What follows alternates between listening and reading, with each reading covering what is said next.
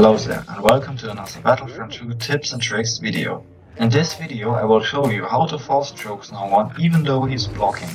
So let's start right away. First of all, it's important to say this of course only works for Vader and Maul, because they are the only ones with a force choke ability.